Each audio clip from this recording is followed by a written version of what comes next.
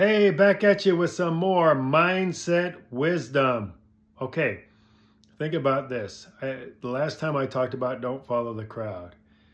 The world out there, we're living right now in a secular world.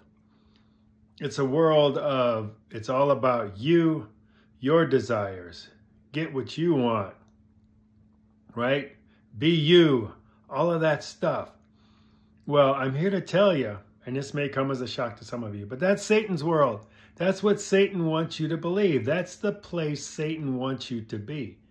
That you can do it, you can do it, you can do it.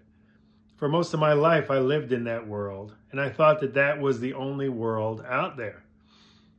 And I worked hard, and I fought hard, and I believed it, and I committed to it, and I had goals and all those things. And I got a lot of the things that this world offers. The money, the success, the notoriety, the stuff, all of that. But guess what?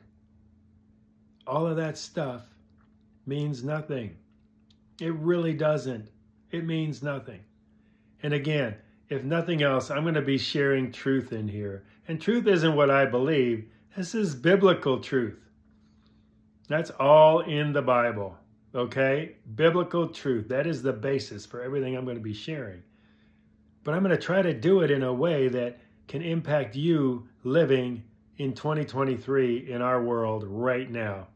So, the secular world is a world designed by Satan.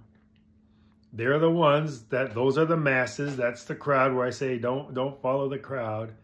It's the same people that proclaim. Look at Hollywood, great example, terrible example.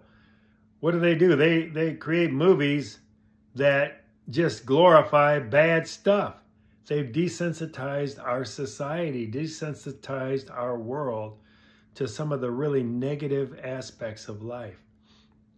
So, the secular world, don't fall into that trap. We are in the world, but we can't be of the world. So we are meant to be set apart.